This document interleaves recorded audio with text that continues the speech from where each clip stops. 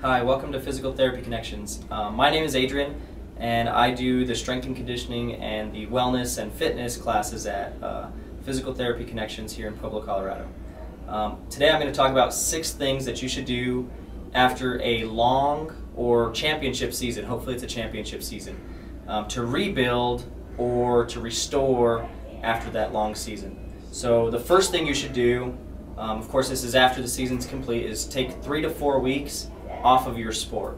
So if your sport is usually wrestling or basketball, try to do something not your sport. So anything but besides what you were doing already.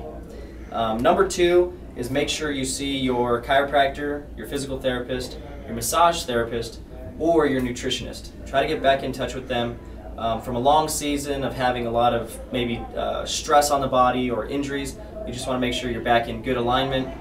Your tissues are healing, you're getting the strength that you need and the corrective strategies for nutrition or for soft tissue needs. The number 3 thing you should do is do some sort of cross training. So if you're used to doing a lot of swimming or repetitive motions, try to find something outside of your bubble, maybe like badminton or racquetball. That's a different stroke or a different swing than what you're used to. So try to find something to cross train. Number 4 on the list is rest. So take as many naps as you can, sleep, take that time to heal and find a little bit of time to just kind of mellow out and chill.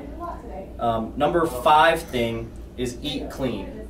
So we want to make sure our systems are completely cleaned out after that sport. We know there can be a lot of inflammation or a lot of toxins released in the body when you're performing at a very high level and there's a lot of stress. So the top 2 things you want to make sure you're eating are organic and free-range food. So if you have something that says wild caught or free range, those are sort of the best things to get into your system right now after your sport is complete. The number 6 thing, always try to be a little bit more lighthearted, goof off a little bit, try to find a way to enjoy yourself. This definitely doesn't fall under the category of drinking beer or anything like that, but find a way that's healthy and productive in your off season to goof off and enjoy yourself a little bit. So thank you. Those are my 6 things to help you rebuild and restore here at Physical Therapy Connections.